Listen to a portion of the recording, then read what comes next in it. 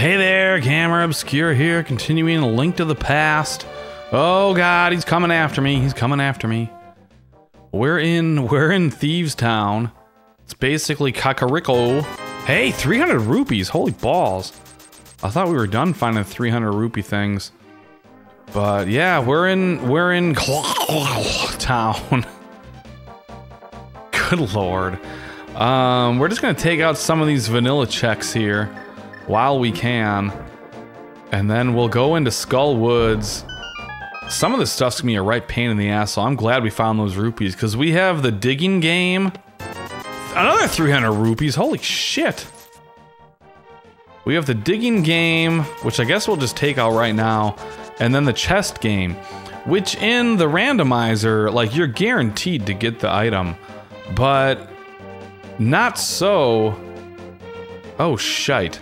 Alright, well, the digging game is possible.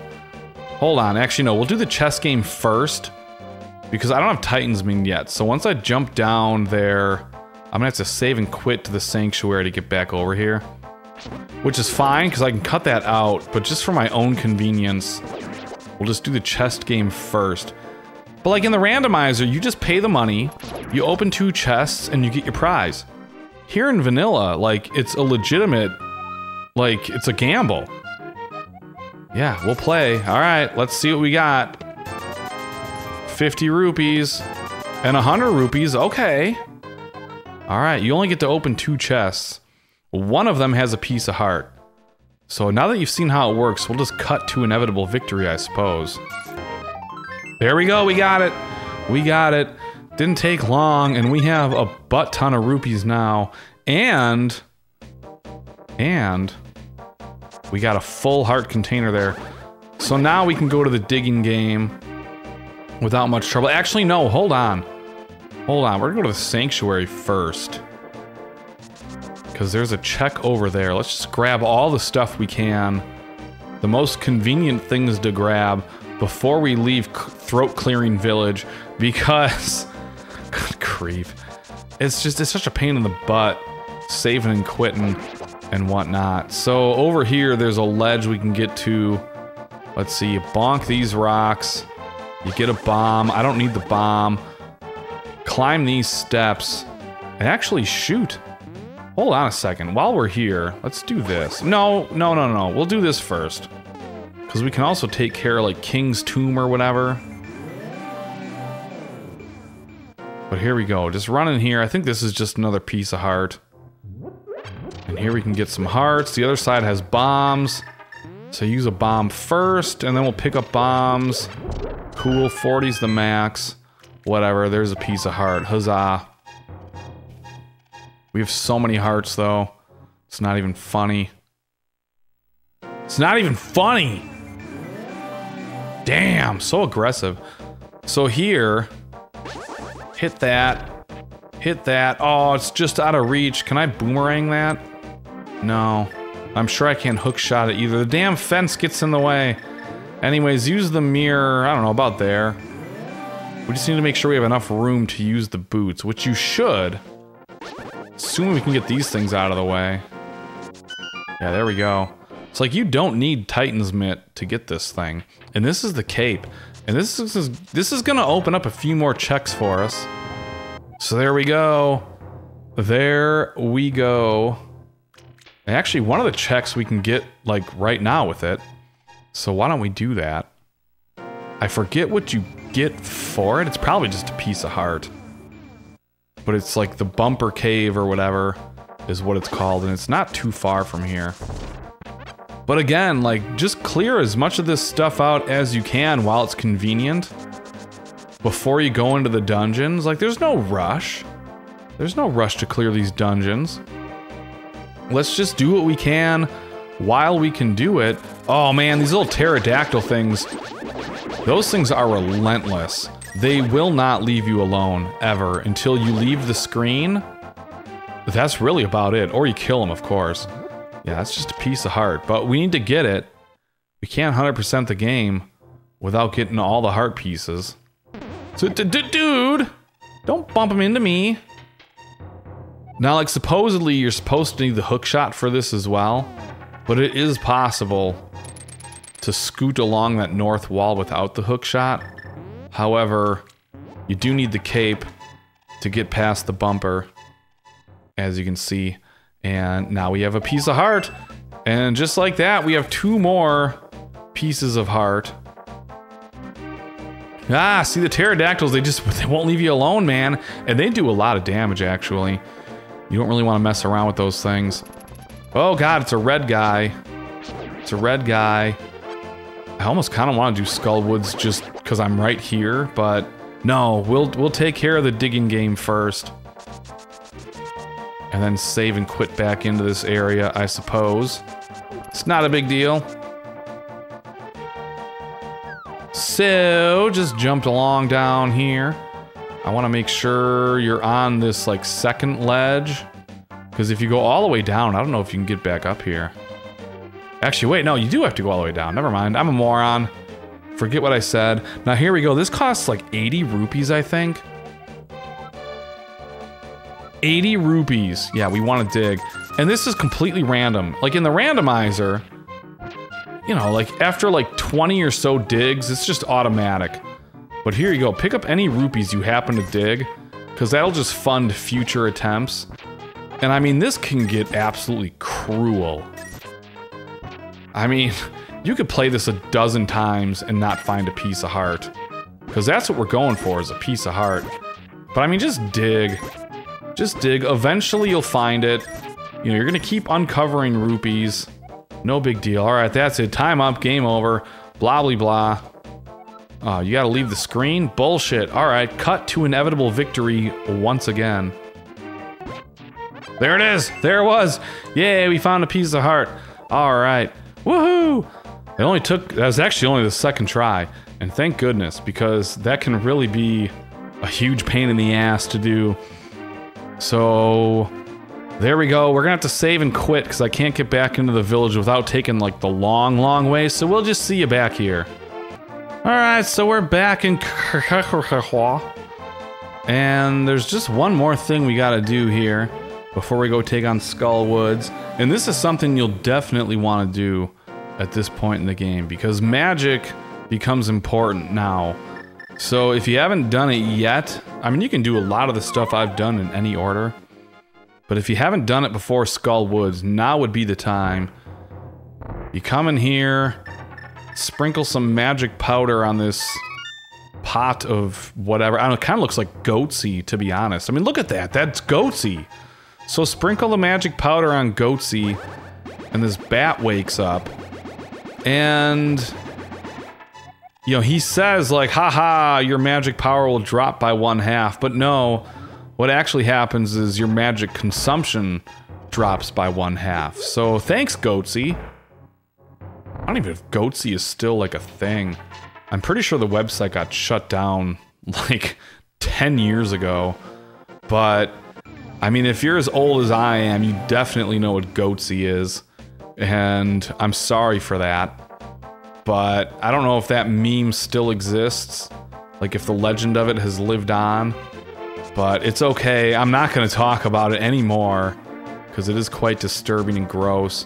So let's just go to Skullwoods, right? Yeah. Let's talk about that instead. So I don't know if this is my preferred method of entry into the area, but we'll just head this way. Skullwoods is kind of a broken mess of a dungeon. And that's just the way it is. So let's see, can I even get... no, I can't get there from here. So we gotta go this way. I normally approach Skullwoods from the eastern part of Hyrule area stuff. So this is kind of like uncharted territory for me. Yeah, 2 hearts of damage. She can't hit me twice! What the hell? Hold on, I see stuff over here. Yeah, I don't like coming from this way. I have no idea... dude, what? Go back to the pyramid, man. That's where you belong. Yeah, hold on. None of this is right. We gotta get here from the right area. Basically, like the north end of town. Kind of where the fortune teller's hut is. That's how I like to access this area. And it turns out that you really can't do shit from the area that I accessed it. At least, it didn't look familiar to me. And it made me confused and angry. So let's just come into here and do it the right way. Or is it the right way? I don't know. I don't want to get cocky that way. But I don't want to fall in that hole either. So I like to access this bit from this hole here. Kind of like in the light world. You got that stump. And you just come in here. And we're just going to open this up right away. Just to do it. Knock that guy down. Well, actually, no. We just took him out. So yeah, just sneak along the wall here. We're gonna pull this lever. Now we don't have the big key yet, so we can't really do anything there. But that's okay, it's at least open now. Oh shoot, there's a barrier there. That's fine, so just do this and now we get the map. I'm so used to getting like keys and stuff here, man. See, I'm telling you, like doing this randomized all this time, it's really throwing me off. Shoot, there's not a key anywhere here. Crap. Usually by now you get a key, but that's okay. We can just drop down here. And I think this will put us in a new area. Yes. I don't know if this area is any more or less desirable though. Please don't knock me into the hole. That idiot just bumpered himself into the pit. Yeah, okay, now this is gonna open up the floor big time. There's the compass. But that's okay. And now, yes, we end up in this room. Now we'll get a key here. However, the key we get from here is only good to get us out of this room. And I can't even, like, magic mirror my way out. So that's kind of a bummer. Like, even if I wall master out, like, it's just gonna put me back in the room I fell into. So, yeah, hooray. We accomplished absolutely nothing. But that's alright. So let's see, where else can we go? That hole doesn't take us anywhere we need to be. Man, doing this not randomized is trickier, actually. So let's go in here instead. Alright, yeah, this is better. This is better. However, we gotta be careful, because the wall master will grab us. These Gibdos have an absurd amount of health. If you have the fire rod, like they're immune to the pots even. Little skull pots. One fire rod blast takes them out. Which is pretty nice. But now like we have to drag this statue over here while avoiding the wall master. You really can't even like kill the wall master. I mean you can, but it just comes back right away. So it doesn't do any good. It really doesn't. Like I'm not lying. But here we go. Oh, avoid the trap. There's the big key. Alright. Alright. Well, that's pretty much all we need then. Because that gets us a fire rod. We can totally clear the rest of this out now. Dang, so come here first, really. And in here, like, there's a locked door. That doesn't go anywhere. That's a complete waste of a room to visit. So from here, grab this key. But we gotta get out of here the way we came in. And we'll be back here, don't worry. But for now, we're gonna leave this way. Now let's go back. Let's go back to where we needed to use the big key. And any guesses what we're gonna get? Well, if you've played this before, you'll know. I guess it's kind of pointless to guess, because if you've never played it, you might not even know what items are available. You wouldn't even know what to guess. Could be literally anything as far as you know. So it's the fire rod. I'll just give it away. We're getting the fire rod. There we go. Sweet. And actually, now that we have the hook shot kills the little mini Moldorms in one hit. But here, we'll get rid of these guys. Oh god. What? You can't grab me into the Gibdo. No, they're not immune to pots. I don't think they do much damage though. So here, check this out. We'll demonstrate it. Fire rod blast. One hit, one kill. Gotta love it. So there's another key. And this just takes us to this room. Remember that chest we opened and all the holes opened up? Yeah. So that just takes us there. So just magic mirror out of here. And we'll go out the door over here and get back where we were when we got the big key. So I mean, it's not that confusing. It's really not. Even vanilla, it's not bad. It's a lot different. It's a lot different than what I'm used to playing randomized. But as you can see, it's still not that bad. The main thing is just avoid using your key in that door there. That goes nowhere. There's no reason to ever go into that room. You know, but from here... Dude, please. And I remember this when I was little. Well, I can't say little, I was like 12. Which is little compared to me now. But like... You know, my friend was stuck here. He's like, he didn't know what to do. And I was like, hey, you got the fire rod. Like, just try using it on that thing. Like, it wouldn't give you the item. Right? You know, like... Yeah, see, we gotta go around here. Dude! Just hit me again, I don't care. The stupid maze that you can't even see. It was like, just use the fire rod. Like, it wouldn't give you it if you didn't need to use it, right? Because that's just how Zelda games worked back then. Dude, don't jump into the mummy! What the hell, man? So there's another key. I don't even know if we needed that key, to be honest, since I came in here with one already. Can I get some hearts? Shoot. Alright. Because there's this locked door. I don't know if there's any more that we need to worry about. But now this is like the most obnoxious part of probably this whole dungeon, just scooting around that room. Oh no, this is the most obnoxious part. However, we can just kill all these guys. I remember once I was playing this, I think it was randomized, and I was unbelievably intoxicated. And specifically this room, I was talking about what a pain in the ass it is for these wall masters and whatnot, and trying to light these torches and stuff. And then the wall master grabbed me. Oh, I was so mad. But it's like, that's kind of what I get for playing in the state that I was in. Shoot, I was gonna say, ah! If you can hit the yellow anti-fairy before it starts moving, you'll get a fairy and can refill your health. You know what? Forget it. Forget it. Shoot, I only have 3 hearts though. Hot damn. This Gibdo has a key, but I already have a key, so I don't need to kill it. Well, let's just do it. I only have 3 hearts here. I might actually release my fairy. Let's do it, because I don't want a fairy revival. So let's just release the fairy. Hope it actually runs into me, please. And now we get to fight Mothula.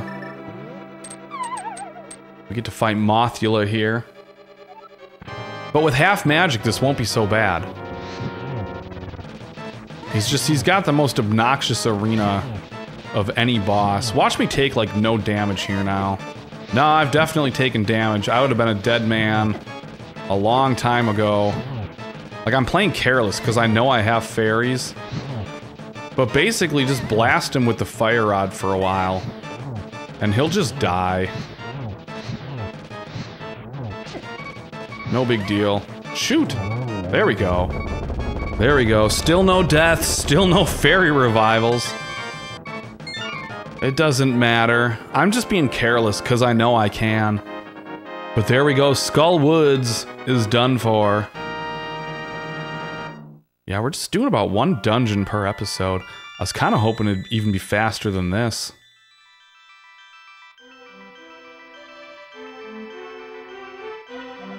Blah, blah, blah. Yes, we know all this. Do you know the prophecy of the Great Cataclysm? This is the way I heard it. If a person who has an evil heart gets the Triforce, a hero is destined to appear, and he alone must face the person who began the Great Cataclysm. If the evil one destroys the hero, nothing can save the world from his wicked reign.